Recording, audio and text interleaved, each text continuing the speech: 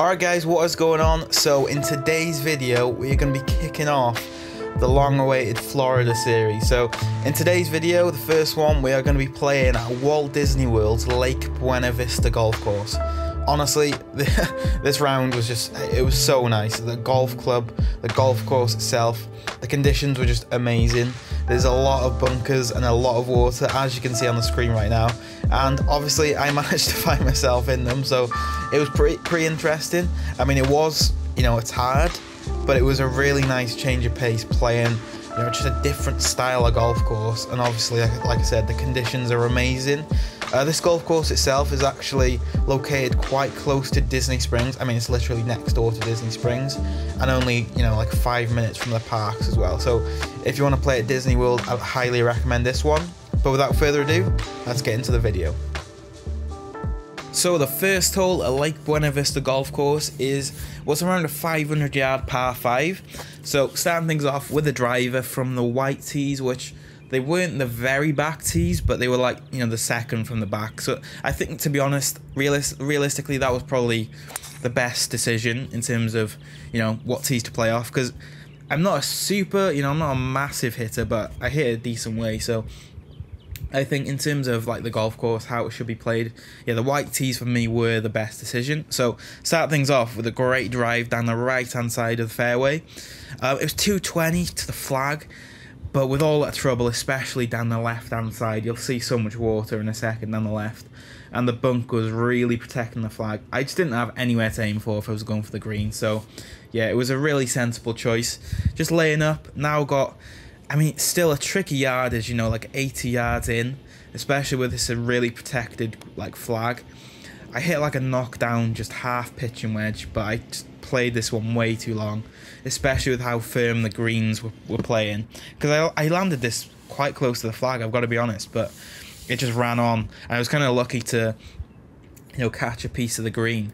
So now I've got a really sort of tricky downhill right to left putt, and I didn't have any practice, I've got to be honest. I'll put that out there. I didn't have any practice before this on the putting green, so just judging it by looks, I was really scared of the downhill slippery greens. Like, I'm playing in Florida obviously, so the greens were running pretty well, so I was kind of scared about the downhill putt to start off with. So yeah, unfortunately it's a 3 putt to start things off. Not a great putting display to say the least, but we move on to the second hole, par 3, 150 yards.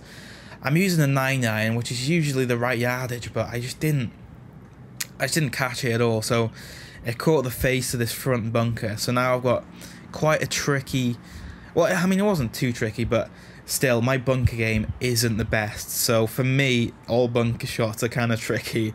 So yeah, I was kind of scared, especially with this bunker at the back of the green. But to be honest, I played this one pretty nicely. It landed right next to the flag. It didn't have much zip on it, I've got to be honest, but you know, I've got an opportunity to make the par. So for me, I'll definitely take those all day. And yeah, again, judging from the first hole, this is kind of a similar one to my second putt on the first. But I learned my lesson, and I was so close to making that. Honestly, that was a really good putt. Just the slightest of tap-ins now for the bogey, which is kind of disappointing, but still, it was a much better putt display than the first hole, that's for sure. Moving on to the third hole, a 400-yard par 4. I didn't actually catch this drive amazingly well. I actually caught it a little bit fat. I caught the ground. But because the conditions are so good, the ball was running so nicely, and yeah, ran on like to like 260 yards. So only a short 9-iron, but again, I didn't quite catch it. I've got to be honest, the irons I'm using, I rented them. I'm using a really kind of hard to hit set of irons that I think they're pretty much blades from what I remember. And yeah, I was finding it difficult. You'll see in this video, my iron play weren't the best. And I know I probably wasn't playing that well on the day, but also it didn't help that the irons were really hard.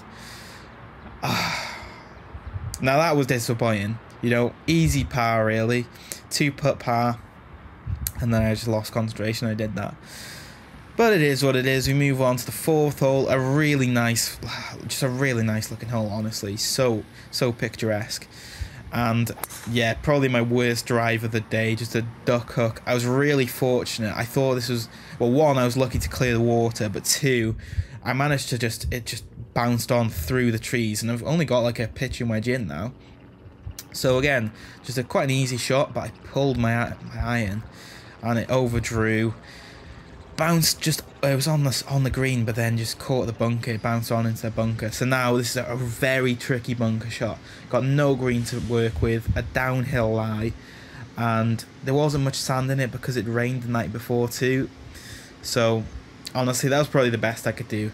I still had a putt for it, but again, just like a 25-foot putt for the par. To be honest, it was actually good putt. You know, I mean, I didn't really judge the line that well. I didn't read it too great, but in terms of distance, only a 2-foot putt for the bogey. So, I mean, we're playing bogey golf at the minute, but honestly, on these like golf courses, I'd probably take that all day. I'd obviously like to be playing better, obviously, but still, bogey golf, there's nothing to be, you know, there's nothing to look down on for my game anyway at the moment. Starting off this par 4 5th hole. Great drive with my hybrid, just kind of laying up. Just wanted to play it a little bit safer. 7-iron though, I just, again, struggling to hit it. I was catching them off the heel, and off the heel, it just faded off into the right-hand bunker. I'm playing in a lot of bunkers, it's got to be said. I think it's my like 4th bunker I found already. But I actually played this one so nicely. I just judged this one really well. Like, hit the spot right where I intended. And I've got like the 4-foot putt for the par. So can I get my first par of the day? Unfortunately, I'm standing right in the way of the hole, but I'm glad to say we actually made the par. So that was a nice one. A really nice up and down from the bunker. That was a nice one to take, especially after all those bogeys. A nice change of pace. So again, really feeling this hybrid. This was actually the only club out of the bag I was really confident in hitting. So I kind of used this one quite a lot, especially on the shorter par 4s. So again, left myself in the perfect position with the pitching wedge, only 130 yards in. And this was just, that was my swing. I'm not going to blame the golf clubs at all for that. That was just such a bad pull. Yeah, just all arms. Pulled it right into a really tricky position. So I thought I was playing this one really well. I was like, right, aim just over kind of the sprinkler head, just before, in the fringe, just before the green. And look at that. Look at that for a bounce. When I hit that, I was like, that was actually perfect. And it caught the sprinkler head, and it did that. And now we've got a really tricky downhill putt. You can't quite tell on camera, but yeah, this is very much downhill. And I thought I played this one nicely, but it just kept running and running. So now I've still got like 5 foot for the bogey. And I was kind of rushing at this point because there was a large group behind me. Not from, like, it wasn't my fault, like I wasn't playing slow. There was a 4-ball ahead that were very much taking their time. So, but even though I felt like I was holding people up, I actually wasn't. It was just, I don't like people being behind me. So I was kind of rushing a little bit. This next hole, I should have used a gap wedge. It was just because of the water and the bunkers. I wanted to play it a little bit safe, but I hit this one really well, and I just about stayed on, well, the green. This is like really like an island par 3, and I just about stayed on, well, the back of the green. There was water just behind where I am. So again, rushing a little bit, it's got to be said. I should have played this one and, you know, read it a little bit better. And unfortunately, yeah, I was short with the chip on, and that putt was never going in. So that was trickling away from me, and this is what I mean. I was rushing, and I just did not read that one. I paid no respect at all to that putt, and I just, yeah, that looked like a really casual putt, but I didn't kind of intend to, well, I didn't want to actually put that one from so far away. This next hole, another par 5, 520 or so yards. I caught this one a little bit low off the toe, but it ended up working a lot, like really nicely, like a really nice drive right into the heart of the fairway. I was still at like 240, 250 into the green. So on another day, maybe when I come here again, I probably would have gone for that with a 3-wood, but I wanted to play it a bit safe, especially with, you know, the bunkers protecting the front of the green, and there's trouble, there's a lot of trees over the back. So left myself around 100 yards in with a gap wedge. Unfortunately, I mean, I played this one really nicely. This landed right next to the flag, but yeah, very firm condition. So ended up being a little bit further past than what I wanted, but I've still got to put at it, so I'll take it. I ended up going for this, playing it a little bit aggressively, just scraped by, but now I've still got work to do for the par. So yeah, still 6 foot for the par. But you know what, feeling confident, feeling aggressive, and I roll this one in for the par. I will take that one. So I'm playing it a little bit better. Can I get the par on this last hole of the front 9? So using the hybrid, like I said, I was feeling confident with it. But unfortunately, there was people waiting on the tee with me, and I mean, you can't quite see on the tracer, but I caught this one really heavy. I ended up only going like 170 or so yards. So now I've got a really tricky shot, 225 over the tree, but this is best shot of the day by far. Just right on line. This actually pitched right next to the flag from what I saw.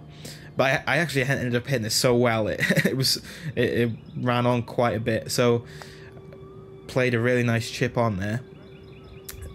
It rolled on a little bit further than what I wanted, but I've got the uphill putt for the par.